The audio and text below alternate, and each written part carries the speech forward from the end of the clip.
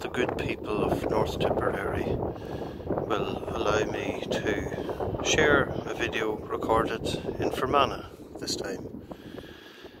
So I'm standing on the top of Knockninny Rock and I've just watched the sun setting behind the mountain. I suppose the silhouette there, or just behind it somewhere, is just about a bit further back behind it is the Fermanagh-Cavan border. And in the distance we have Quilca Mountain, which the peak of which is on the Fermanagh-Cavan border, and where you may be familiar with the boardwalk. What's the name of it? The boardwalk that many people flock to, and maybe have been up at some point.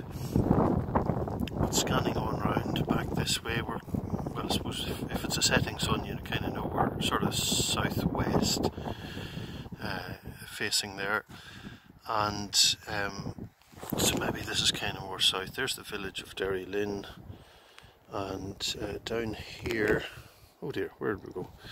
Yes, there we are, is Knockninny Methodist Church building, and Knockninny ceased to have weekly services sometime when I was a toddler, and has had monthly evening service since.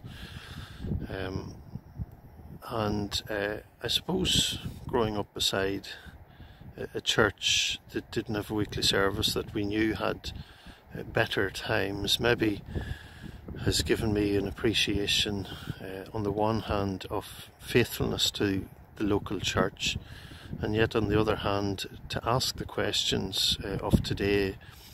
What is church? What does church look like? How can we be church in today's world? And how can we live out the kingdom of God, to engage with, learn from and critique the culture around about us. I'll keep speaking as I scan the camera around, we need to ask these questions of ourselves, we need to ask these questions in the church. We need to prioritize mission, the mission of God.